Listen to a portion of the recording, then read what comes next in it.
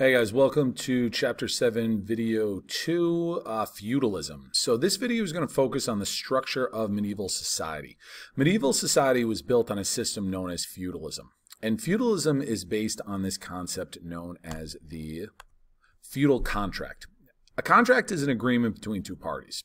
You might have an employment contract or a contract for sale of property. Regardless of the details, what's constant about a contract is that both sides agree to perform, provide, or pay. You know, an employer agrees to pay an employee in exchange for work, a house owner agrees to sell the house in exchange for money, stuff like that. So in this video, we're going to be focusing mostly on the terms of this feudal contract. First, let's fully understand the term feudalism. Feudalism was a loosely organized system of rule in which kings or powerful lords divided their land holdings among lesser lords. In exchange, these lesser lords pledged oaths of loyalty and service. So essentially, it boils down to land for loyalty, right? Land in exchange for loyalty and military service. A king gives land to a lesser lord in exchange for that lesser lord pleading an oath of loyalty and agreeing to fight when called upon. Let me move me out of the way here. So same picture I had on the title slide, but this just explains a little more. The king provides land, and the vassal swears fealty. Now, fealty is just a fancy word for loyalty, right? They mean the exact same thing. So here you've got your vassal, and he is swearing loyalty to the king, which is like the top level of lordship that you can get. Now, it's an important thing to note about feudalism is that it decentralizes power. Decentralizing power means that power gets spread out. The land that was granted to the lesser lords was theirs to govern and rule. Kings and higher lords didn't really micromanage, meaning tell everybody what to do for everything. So it spread power out among the different vassals and lords. But this was the best system to keep people in line that medieval kings had, since they didn't have the system of government and laws that the Roman emperors had. So kings gave out land for loyalty, and the lords receiving the land now became vassals to the king, and the land they received were called fiefs. Fiefs could be anywhere from a couple of square miles to hundreds of acres, and they include everything on it: forests, crop fields, buildings, even the peasants. Now, a vassal is not a servant, and he's definitely not a slave. He owes loyalty and military service, but as I just said, he has full power to run his land however he chooses.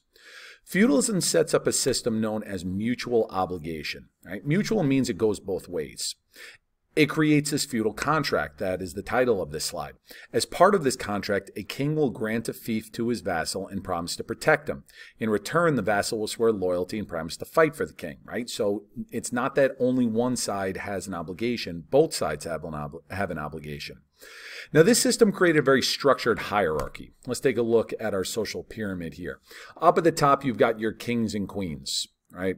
Lost much of their power to the nobles after the fall of Charlemagne's empire. Don't worry about those specifics. Just know that kings and queens, they needed to somehow keep these lords and ladies in check here. So they were part of the noble class, but they were also vassals. Why? Because they were given these titles and lands by the kings. And then these lords and ladies, well, really we're just focused on the lords because the ladies weren't the ones that were technically owning the land. They could then give out more lands, or they could divide their lands and make vassals for themselves. Now, they also, as you see here, supplied knights to other nobles to fight in battles. Now, the knights we're going to be talking about more in a little bit. They protected nobles as well as peasants and serfs doing battles between the kingdoms. And then at the bottom, you have your peasantry. So the peasants are always going to be at the bottom, but we've also got these guys serfs. We're going to talk more about them in a little bit, but both peasants and serfs, they worked the farms and they provided tools and crafts for the noble class. All right, so not too different from the social pyramids that we've seen so far, but the idea of feudalism about how people are given this land in exchange for oaths of loyalty, that does change it up a little bit. Okay, so next let's talk about knights and nobles. So for medieval nobles, meaning the upper class, warfare was constant. All right, rival lords battled constantly for power, and from a young age, these guys were trained to be knights. Now, a knight is a warrior, and like warriors in all societies we've learned about thus far, that puts them in the upper class. They were not the foot soldiers of the armies. You needed money to be a knight. It cost money to dress like this. Just move me out of the way so you can see all of these guys. All right, you needed money in order to afford armor. You needed money in order to afford the fancy swords and shields and all this other type of stuff.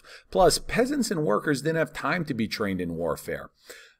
Knights were trained from a young age There we are. They were trained from a young age in order to dedicate themselves to this warrior lifestyle.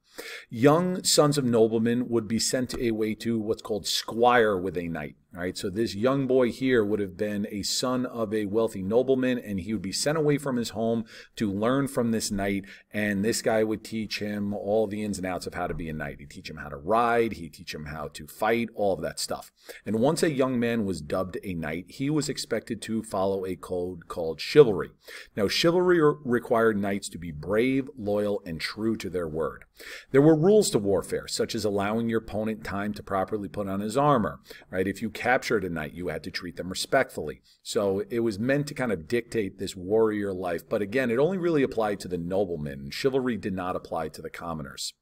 Knights would also participate in what's called tournaments. Tournaments were fake battles meant for knights to show their skills. They could have melees where many knights would fight each other, or the more popular jousts that you see in the picture here. Excuse me. Joust was where knights on horseback would charge at each other and then try and knock their opponent off of the horse. It was a way for knights to practice and hone their skills, and also, display their skills when you didn't have actual fighting or war. Talk a bit about noble women. Noble women in medieval Europe played an active role in this warrior society. This was because the guys were constantly off fighting. So the lady of the house often ran the manor while her husband or father was away in some war or military campaign. She supervised vassals, she managed the household staff, and made sure that everything ran properly. That being said, her ability to inherit land property was restricted. Land typically passed to the oldest son in each family, so nothing really new there. She could, though, receive land as part of a dowry. Remember, dowries are a gift that is given by the father of the bride on the wedding. So a daughter of a nobleman could come with a big piece of land as part of the marriage. This made daughters of noblemen a highly valued prize among the nobility. Overall, though, they were expected to be mothers and wives, right? They were expected to have many children and be dutiful to their husbands. Now that we've got a pretty good idea as to how feudal society was structured, let's take a look at the heart of the medieval economy, the manor. Now, manors were the lord's estate. Most included one or more villages and the surrounding lands. You look at the diagram here. You've got the manor house in the middle. That's where the lord, right, the nobleman would live. And then you've got all of the, you've got the village over here. All right, you got a church. That's always going to be important. You've also got buildings for the craftsmen. You got a bakehouse. You've got where the blacksmith would be. And then you also have, sorry about that. Then you also have your forest and your pastures and your meadows and all that type of stuff. Okay, so peasants lived and worked on the manor. Now, most peasants were what we call serfs. Serfs were peasants who were tied to the land. They were not slaves, but nor were they free. They could not leave the manor without the lord's permission, and if the manor was granted to a new lord, the serfs went along with it. In that way, they were the same as properties such as barns and animals. Also, serfs were not paid in money. They were allowed to live on the land and farm it for their own use, but they could only take what was not claimed by the manor lord. Like with feudalism, there was a system of mutual obligation, this time between lord and peasant. Now, we talked about how feudalism, lords and vassals were tied together, so were lords and peasants, just in different ways. Whereas in feudalism was built on the feudal contract of land for loyalty, manorialism was built on land for work. Lords provided land and protection, and serfs worked the manor lord's land. Now, manors developed into what we call a self-sufficient world. Self-sufficient means that they didn't need to rely on anyone else. Manors produced everything that was needed for the people who lived there. Okay, we saw from the diagram before, there was a blacksmith on the manor, there was a bakehouse on the manor, there were fields that they could grow their crops, okay, they could keep all their animals there and so forth. This self-sufficiency, though, also meant that they were essentially cut off from the outside world. Peasants on manors typically lived their entire lives without ever leaving it. Now, this really wasn't for that long of a time, though, because peasant life was typically pretty rough.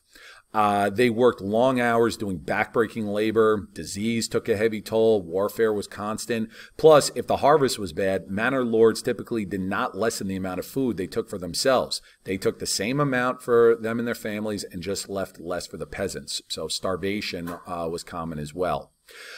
Because of all of this, poor nutrition, backbreaking labor, having your life ended early by disease or warfare, the average lifespan for a peasant in medieval Europe was around 40 years of age.